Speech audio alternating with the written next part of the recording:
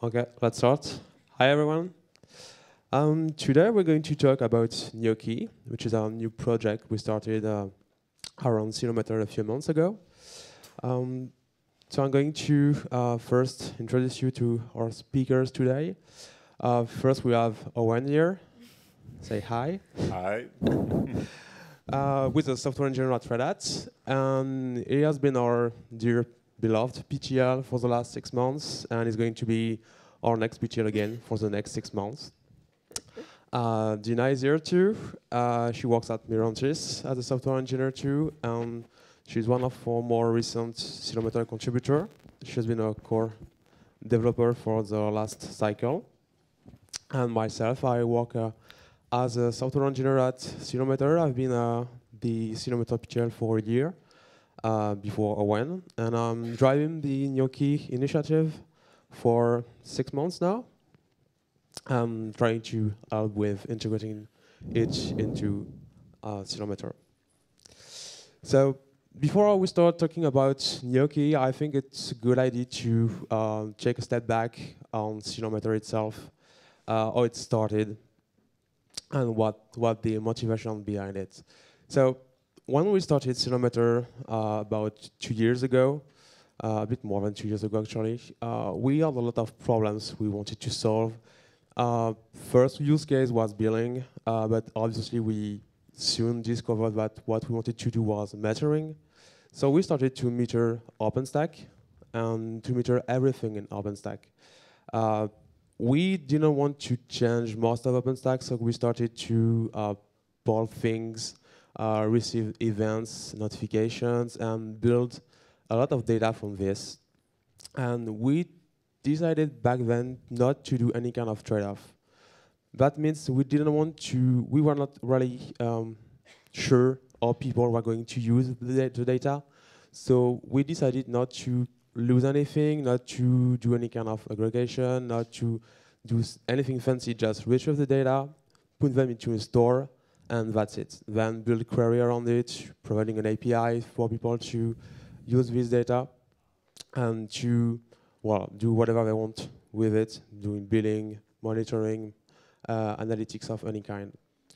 The problem is that this was a lot of data, and it's very hard to use this amount of data when you don't try to do any kind of optimization behind. So we did probably made a few things not totally correct in Ceilometer. The data model we picked back then, having nothing aggregated, nothing computed on runtime, on write time, was very hard to have good performance. Basically, a lot of queries are optimized in Ceilometer for common usage pattern, like if you want to retrieve a list of resources, it's being optimized by most of the storage driver behind. But if you do some fancy query, most queries are bigger n, meaning the more samples you have, the longer the query will be. When you have a cloud platform with a few hundred of nodes, and you have a few thousand samples per minute, you end up very quickly with a few millions samples in your DB, and doing fancy query on that is very, very long. The data structure we picked, which we named sample, in Ceilometer is freeform. That means that it can have anything in it. It's not entirely our fault. When we started Ceilometer, we relied a lot of notifications, and the notification subsystem in Ceilometer in OpenStack is freeform too. So we just didn't try to fix it in OpenStack itself. We just used that, and we ended up with an API which has no consistency, meaning most of the data that are returned are freeform. So it's very hard to know in advance which kind of fields you're going to have. Some fields are part of the API. So you got a contract with Ceilometer and its API. You're sure to retrieve this kind of field with this name, this type. But sometimes you just don't know. So it's hard to build queries, it's hard to retrieve the data, to manage it, and to build application around it. And last thing is that there's a lot of use cases that we saw, especially in billing situation, when you want to retrieve things like when an instance has been paused and resumed, when an instance has been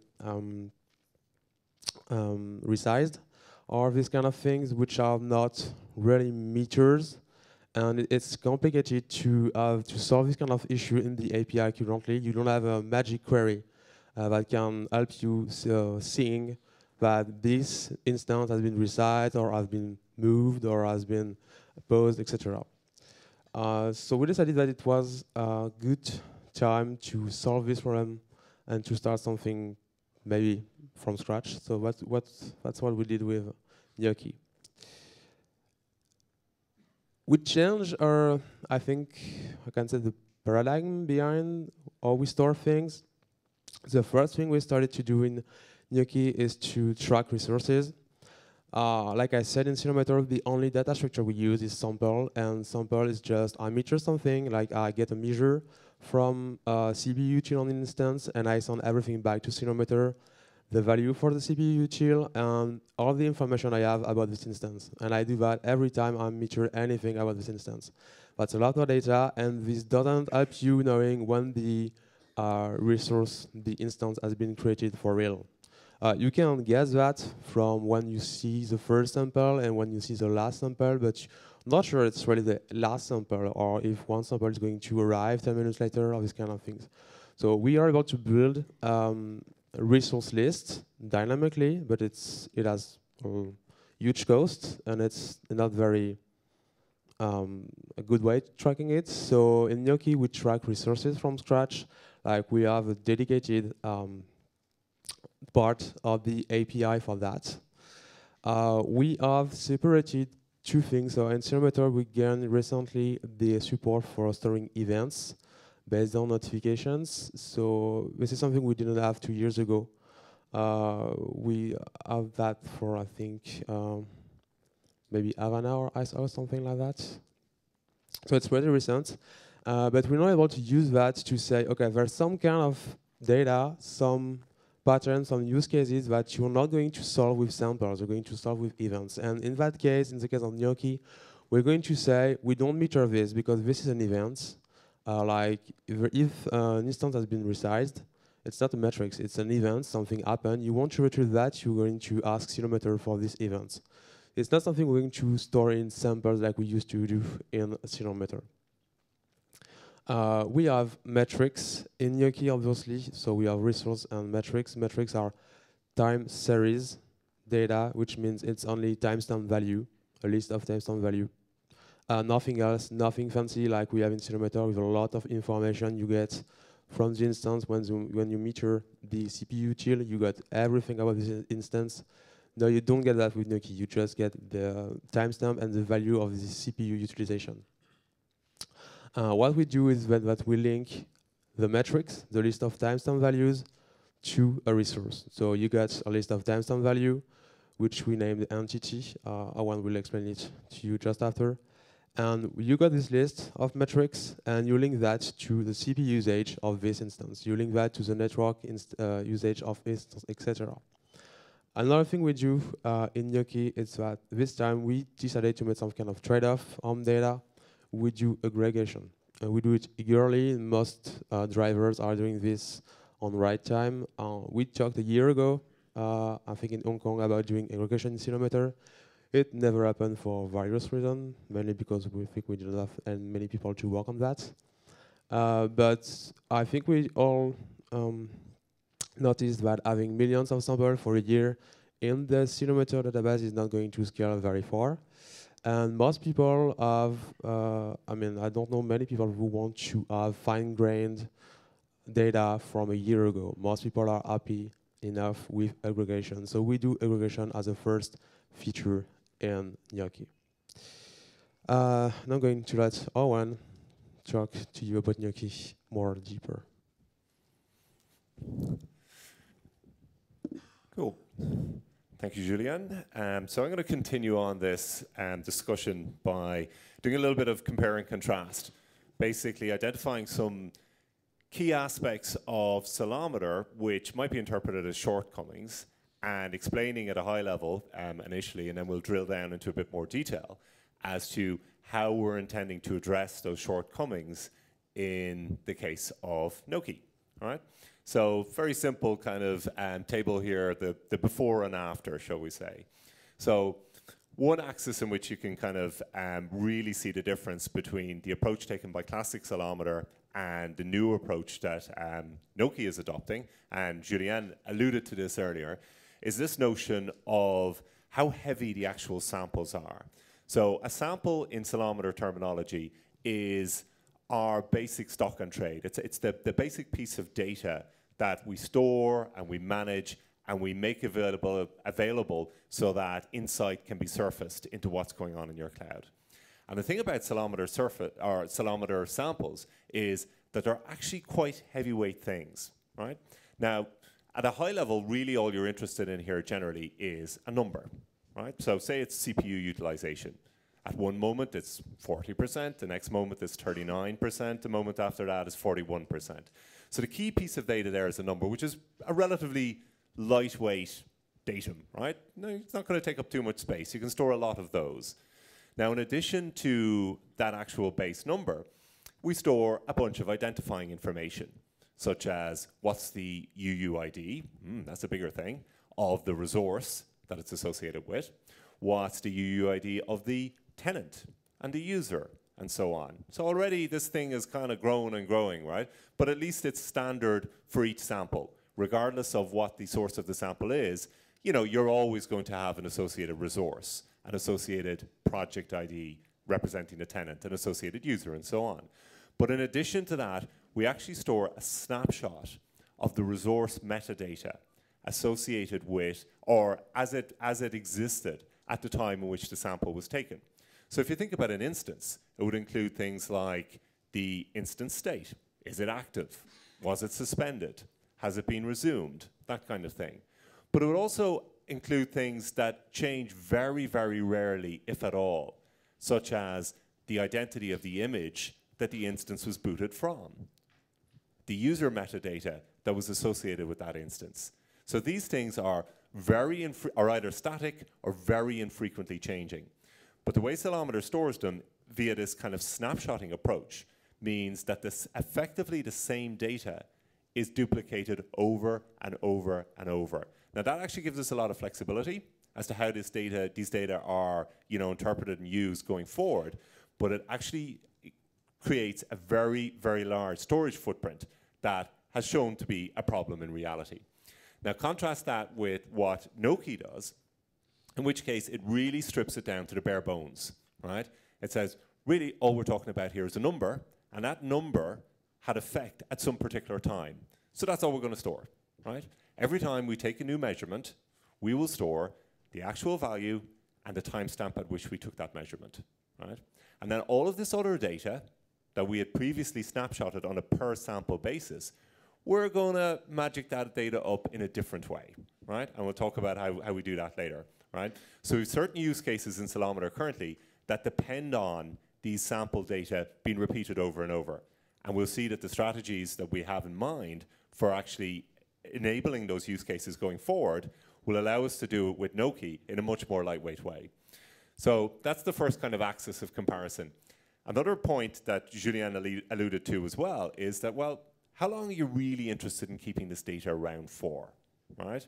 Forever? That might be the case for some data, but for a lot of stuff like, say, CPU utilization, its currency is really key, yeah? So the data that's fresh, that's related to, say, the last hour or the last day, that's kind of actionable data. You could drive, for example, alarming off it and use your alarms to trigger auto-scaling actions. But the data from last week, not so much. Last month, last year, again, it's becoming much less useful.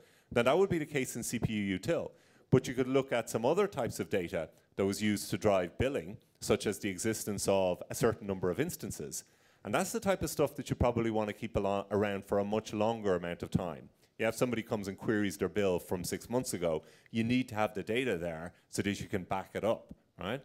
So one of the problems with Ceilometer is that our initial stab at expiry was completely global, right? So basically, data exists in full resolution until it falls off the cliff. And then it no longer exists, right? And that's done in a way that's not selective on the basis of what type of data it is, right? So clearly, you want to be able to store different types of data for different amounts of time. But also, do you really want that kind of falling off the cliff behavior? Do you want it to be like full res, full res, full res, and then phew, nothing? Or would it be much more convenient to keep a small amount of full resolution data, then roll that up at a certain granularity, right? And store that for a longer period, and then maybe roll it up to an even more coarse-grained granularity and keep that for an even longer period again. So what you get is this gradual aging out of the system of these data as opposed to a sudden expiry. And that's exactly what Gnocchi allows us to do. We can choose individual time series, set an archive policy on each individual time series selectively, and then that archive policy allows it to be gradually rolled up in ever coarser grain until finally we discard the data, or we keep it around forever if necessary. But if we are keeping it around forever, the assumption would be that we're doing it in a fairly coarse grain form. Okay, so let's look at another couple of axes of comparison here between classic Ceilometer and Gnocchi. Again, Julien alluded to this idea of aggregation, when we actually do the aggregation, right? In classic Ceilometer, it's all done on demand. So by on demand, I mean in order to satisfy an individual query. So if you query the Ceilometer API and you say the period I'm interested in is hourly, what we will do is in the back end, we'll go and say in Mongo, we'll do a big old map reduce, and we'll take these data, we'll stick them into buckets based on the granularity you chose, and we'll say, the average for that hour was whatever, the average for the next hour was some other value, and we'll do all of that. Now, if you emit exactly the same query 5 minutes down the road, we'll do that work again, yeah? Because it's all done on demand, yeah? Whereas what Gnocchi does is, as the data is being ingested, right, or soon thereafter, it eagerly does the roll-up, yeah? So you identify a number of aggregation functions like averages, minima, maxima, even more exotic things like standard deviations, right? And as the data are being ingested, basically, the aggregation is happening continually. Now, different storage drivers do it different ways, and I'll talk about the pluggable storage driver layer later on. Some of them do it absolutely eagerly, as in, as the data point is literally received, it's aggregated. Others do it in a slightly kind of laggy fashion. But the effect is the same. For queries that basically don't extend over the very recent time period, you don't repeat this work over and over because the aggregation is done on demand, or sorry, done eagerly as the data is received. Okay, so let's talk a little about the basic kind of lingua franca of Gnocchi, right? So we got a certain kind of terminology we use with Ceilometer. We talk about things like meters and samples and so on. So to distinguish our kind of new way of imagining this, we've used different terminology, right? So first off, we have, of course, our natural concept of a resource. So this is common. We talk about resources in classic Ceilometer. We talk about it in Gnocchi also. A resource basically is just a thing. Now, usually, it's a thing in the cloud, right? A user-visible thing, such as an instance, a volume, an image, a load balancing VIP, something like that. Something that a user can reason over. But sometimes also it's something in your infrastructure, like a host or even a IPMI sensor, right? It's just a thing, right? So we store some representation of these things, and separated off but linked, we store a representation of data about some aspect of those things, right? Now, those aspects we refer to as entities. So we wanted to keep the naming ultra, ultra, ultra generic, yeah? So what would be a typical entity? Well, it would be something like, say, if the resource was an instance, the entity could be CPU utilization, yeah? If the resource was a VIP, the entity could be the number of open connections. If the resource was an image, the entity could be the number of downloads. Yeah? So it's some aspect of that thing that you want to kind of store data or gather data about. And generally the mapping would be one-to-many. Yeah? So you've got one resource and you want to look at lots of different aspects of that resource and gather data on it. Now the entities in the Gnocchi kind of realization of this are identified by UUID in a standard kind of OpenStack way, but we also have a way of identifying them by name for convenience. So you can say, if you know that the resource is X, you can find out which entities are associated with that resource. Or you can just say, associated with resource identified by this UUID, give me the entity named CPU util. Yeah? So we've got multiple different ways of identifying them. And then the last key concept is this idea of a measure. A measure is an individual data point associated with an entity, which is itself associated with a resource. And measures in Gnocchi, and this is the kind of key idea, are ultra, ultra, ultra lightweight. They're feather light. All you're talking about here is the number, okay, the value, and the time at which the measure was taken. So effectively, it's just a couple. It's just a pair, a timestamp, and a value. And that's one value within a time series. And the fact that we store them in this kind of ultra lightweight way means the additional storage required for each individual measurement that's taken is very, very small. And also these values are very convenient for manipulating using libraries like, say, the Pandas analytics library, or for using specialized data stores such as OpenTSDB or Influx. They fit very, very closely with that model. Okay, so going a little deeper, some slightly more advanced concepts in Gnocchi. And one is this idea of an archive policy. So recall earlier I talked about this kind of falling off the cliff versus the gradual aging out of the system. And it's the archive policy that drives that notion of gradually aging out. So an archive policy basically is a set of pairs, and each pair defines a granularity, yeah, how fine-grained or coarse-grained these data are, and also a retention time span. Do you want to keep it around for a week or a year? So typically, at a high level, you could think of hourly data being kept for a month, and daily data being kept for a year, per second data being kept for a day. That kind of idea. Okay? So basically, the archive policy drives two aspects of what Gnocchi does. At what grain the values are rolled up, and how long they're kept around for, in effect. Okay, so here's just a quick kind of visual representation of the kind of aggregation approach that Gnocchi takes. So if you look at this picture, if you look at the kind of the timeline, right? The actual far right-hand side of the slide, that's the here and now, right? That's where we're at, okay? And time is kind of progressing in that direction. So all of these bars are looking back over some historical time frame, yeah? So basically, here we have a case where an entity has an archive policy associated with it that has 3 different granularities, per second, per minute, and per hour. And usually, the way you set this up is the more coarse-grained the archive policy is, the longer the retention will be. Yeah? So you keep coarse-grained data around for longer, you keep fine-grained data around for a shorter period. In general, you don't have to do that, but that's a typical case. The green bar at the top is kind of our live window. That's our kind of buffer. Yeah? So as we receive data, it's going into this green window. And that extends over some period. The period is actually configurable. And we keep that, it's at least as long as the one period of the most coarse grain, but generally you want to have a look back window that's a bit further than that, right? Because you might receive laggy data, slightly lagging, and backfill and so on.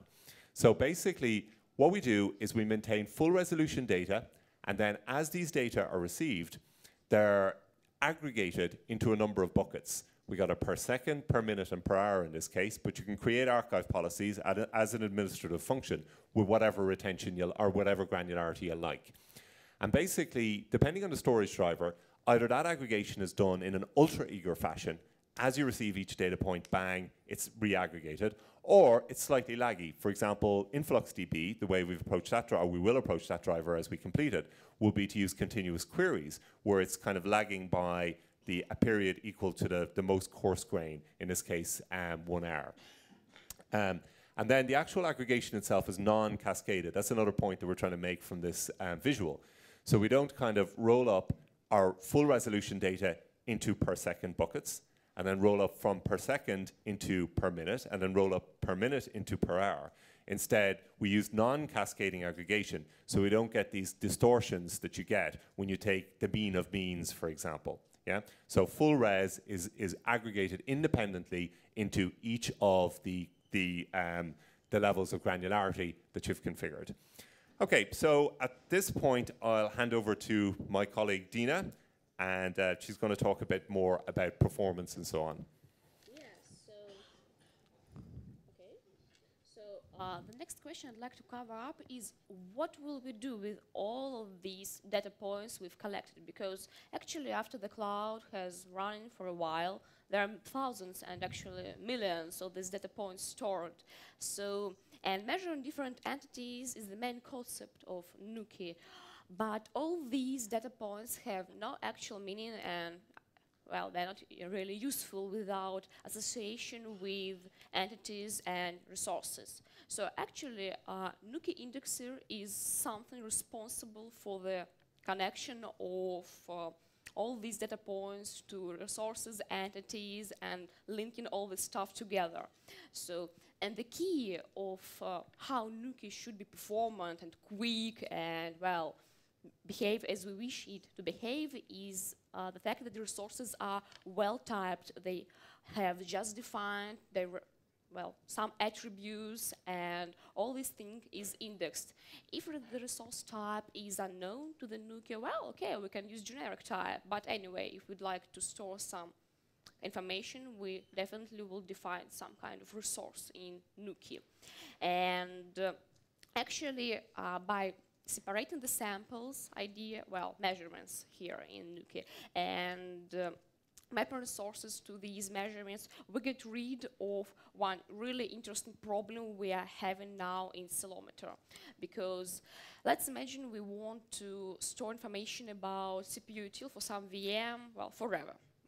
And then we'd like to grab this information from Monday to Wednesday. And in this case, we need, as my colleague said, to just extract all this information stored in the database and then perform the needed request and then just return the aggregated result.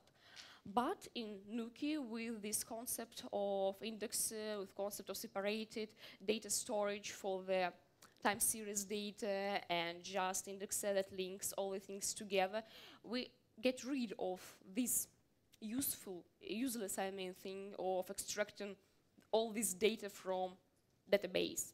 So when we're speaking about Gnocchi, of course, we're speaking about providing some kind of time series API for the different kind of storages. And for now, we have implemented Swift and Pandas library-based driver in Gnocchi, and Owen and I are working on InfluxDB and OpenTestDB drivers respectively. We're now fighting through the reviewing process to make it work as it's supposed to. And actually, I'd love to cover one also really interesting question. What's about performance? Because currently Ceilometer, after years of development, is not so bad actually, and it can process not so small amount of data per minute, per hour, well, whatever. And let's imagine we just want to write some data to the Gnocchi plus Ceilometer. Here is the result of just writing samples collected in 100 batches of these measurements for different resources. So actually that's kind of natural situation. We have different resources, all these metrics are not connected with each other because all, let's say, VMs are different, and we are writing these information to the OpenTestDB driver actually using dispatcher. I'll go through all these things like dispatchers we're writing now a little bit later. And okay, so that's kind of 600 to 700 measurements per second being written to the just OpenTestDB. But actually, that's exactly the same average number we're having now for just one collector processing samples in Ceilometer with MongoDB or HBase backend. They just do the same number. And here is something we'd like to be close to, well, in really nearest future, because this blue line is actually the result of the same test, the same database, OpenTestDB, but we're writing directly from Ceilometer dispatcher, not Gnocchi dispatcher, but Ceilometer dispatcher, to the OpenTestDB via just, well, quick socket pushing all this data and that makes about 2,000 of writes per second. And just before this presentation, we've met with Owen and Julianne, and we've discussed how should we make this green line closer to blue one, and we found lots of low-hanging fruits to be fixed just, well, the next days, and that will make this green chart really close to the blue one. And this result is much better than we could ever achieve with Ceilometer, with the current architecture of Ceilometer, because, well, we could do nothing with this flexible but heavy structure of samples were stored at Ceilometer. But these lightweight samples were, well, measures were posted to the Gnocchi is something we can operate with really high speed. And, okay. So let's go through current Ceilometer infrastructure to understand how should we hack into this workflow to integrate Gnocchi and Ceilometer together. So actually this kind of usual workflow, we have an amount of OpenStack services running in some cloud. If something interesting happens there, okay, they are pushing notifications about the events that happen to the notification bus. Also, we're having polling agents that actually are polling these services once a minute, an hour, well, whatever you'd like to collect the information about metrics you'd like to collect. And all this stuff is also pushed to the notification bus, let's say to the RabbitMQ or some other queue. And then all these samples, notifications pushed to the queue are processed by notification agents, and they're transformed to something that can be eaten nice by collectors, and the collectors are writing all this data to the database. Currently, we're having separated storages for the events, matters, and alarms, actually, and that was the first step we've done to separate these things from one huge storage driver we had. And that's the first step to integrate Ceilometer and Gnocchi, because actually we're interested in metrics for the case of Gnocchi. And also we have an API that can perform different queries, well, in the way we just described for some of the cases. There is alarm evaluator that is, well, that is calling periodically the API, trying to understand what's going on, if some alarm has happened, well, whatever. And if happened, okay, let's call an alarm notifier and notify services interested in this alarm, for example, heat, about some, well, some threshold has been, well, some threshold was received, well, whatever. So, and the question is, where should we hack into this infrastructure, this quite complex workflow, to make Gnocchi work inside of this scheme, not only well, effective, but also performant and in quite of simple way? And really, here's the answer. We are planning to translate all Gnocchi API to the Ceilometer version 3 API for the all time series related requests to operate effectively with time series information we're storing in OpenTXDB or InfluxDB or, well, whatever, and move all these time series database interaction to Ceilometer collector that is actually writing things to the database. And the steps we're doing now is integrating Gnocchi as a separate piece of code, a separated project for now. Its code is stored on StackForge, actually, inside the Ceilometer workflow using Ceilometer database dispatcher mechanism. Actually, that's something collectors using, well, just to write data to the data store. So that looks like a nice place to hack into, just as proof of concept of how all these things might work. So actually, I guess that's all from my side. Owen?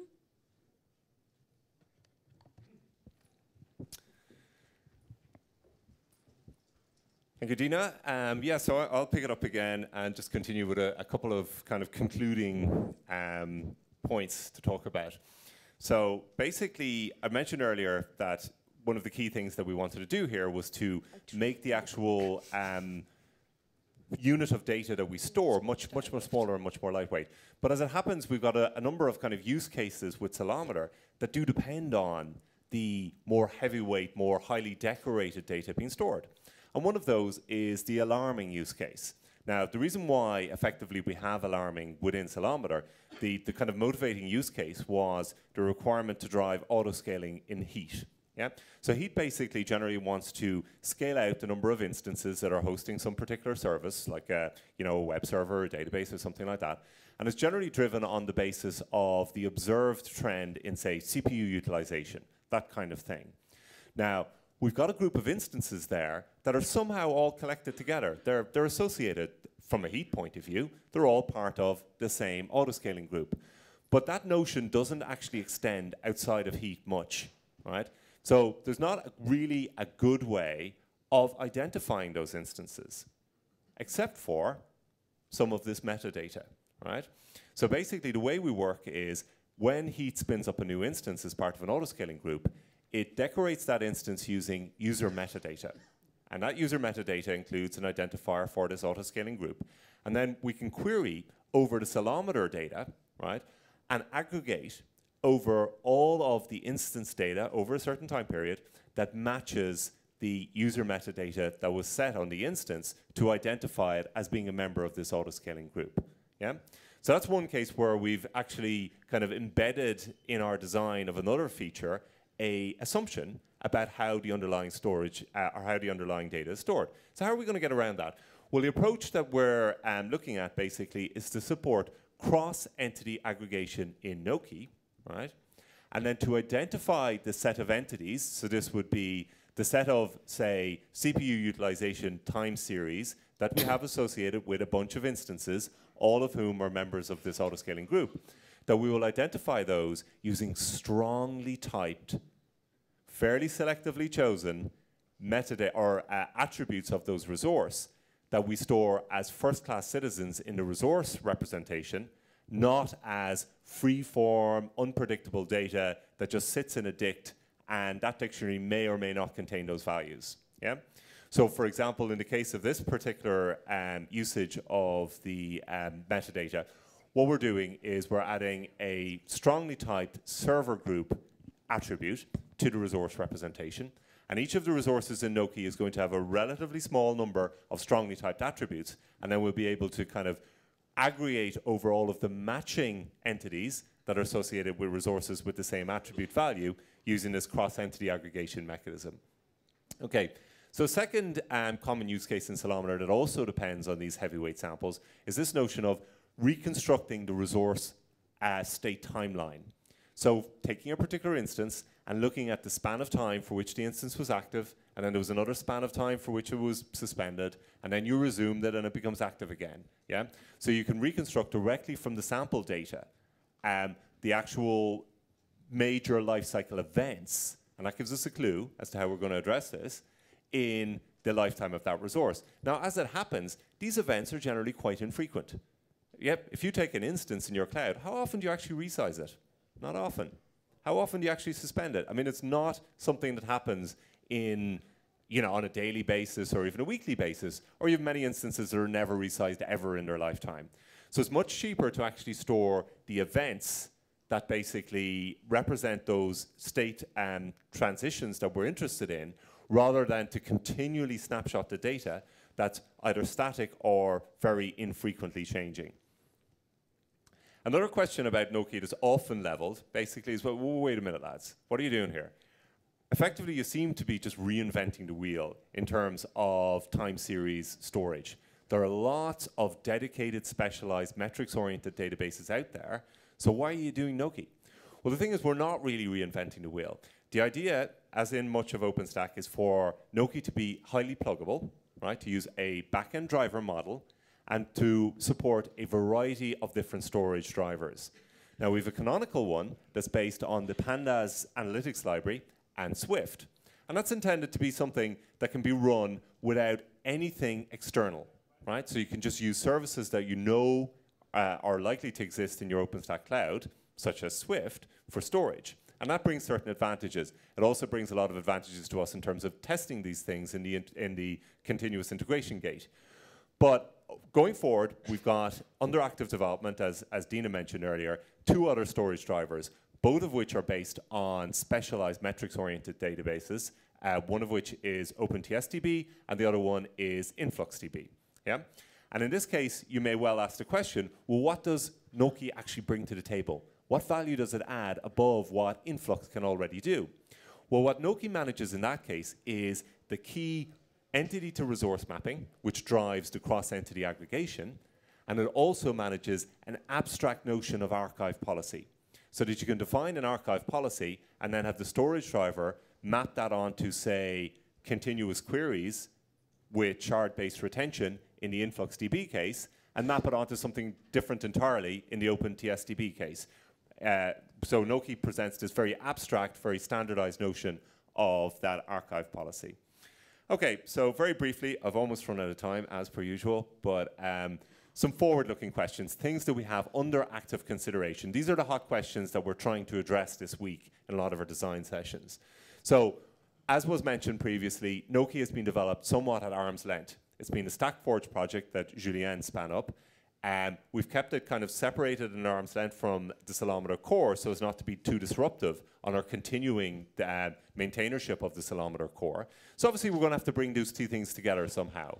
Yeah? We're going to have to merge the two core teams. We're going to have to bring the Gnocchi code into the Ceilometer repo, or to have a model where we're consuming from multiple repos. Yeah? So we have to decide how we're going to do that. We got some gnarly migration questions. Clearly, there are Ceilometer users out there in the wild. They've built up non-trivial data stores based on the old model. So how are we going to transition or manage that migration? Are we going to have some mechanism whereby we can mine this more lightweight data from the previously built up more heavyweight data? Yeah? So that's a non-trivial question that we've got to answer.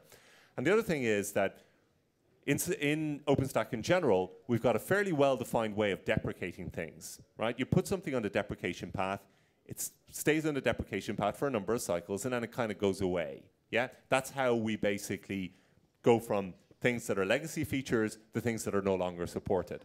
In the case of Ceilometer, because we've got such a discontinuous step here, we may want to have that deprecation path unusually long. We may want to keep the V2 API around for longer than 2 cycles, yeah, depending on what our users who've actually got it in deployment currently would like us to do. So that again is an open question.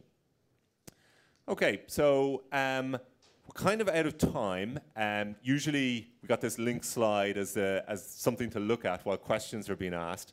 I think I burned most of the potential Q&A time by going on at length about what we're going to do, so apologies for that. We may have time for maybe 1 or 2 questions if there's anything brief that's on anybody's mind. Shoot. So in terms of scaling, right? Yeah. You have 2 parts. You have the whole issue of how expensive your writes are and how much storage you can use up with Yeah. heavy samples. Mm. And then you have the issue of how fast your queries are Yeah. and whether order in or not. Yeah. So the first one I can see is really addressed if you shrink down samples and so on. Yeah. The second, though, can be addressed by doing more indexing. Yes. It seems that doing more indexing is not the path you're going down the path of doing more aggregation. Exactly. Right? So Yeah. both those sort of have their own place, doing more aggregation for application-specific stuff, and then doing more indexing just to make sure that almost any query is not order in. Yeah. Yeah. That's a fair point. I think we're concentrating more on the pre-aggregation route because we had a case previously where we did no roll-up whatsoever. And we found that queries in general tended to apply to fairly coarse-grained time periods. And the fact that we were doing this on demand meant there was a lot of computational cost in terms of repeating very similar MapReduce jobs in Mongo and so on. If you want to follow a model whereby you do that aggregation on demand, that's something we could potentially accommodate. It's not been our focus, to be honest. So you have correctly read it. The focus has been mainly around increasing the write efficiency, decreasing the storage footprint, and using eager pre-aggregation to decrease or reduce the computational complexity of satisfying queries. More indexing. Yeah. Yeah. Cool. So one last question. The other thing I was wondering is how ad hoc are these queries? Right? I mean, can you, in some ways, most people have fairly, for many of these aggregation queries, they Yes, exactly. Yeah. Exactly. So I'm kind of wondering if in some ways, you don't really need all this generality and rather have them upfront declared. And if it's That- not one of those optimized for one of those set of queries, and if it doesn't fit into any of those queries, then you Yeah. deal with Yeah. the old way of doing things. Yeah. Just pay ON. Yeah. So that upfront declaration is exactly what the archive policies are about. So you go and at an administrative level, create different archive policies and then associate them with individual entities, and that's your upfront decision making that you exactly talked about. Cool. Okay. I think we probably have to move because there's another session starting. So if you have any other questions, we're around for the Ceilometer design track, and you can approach us individually. So thank you for your attention. Thank you.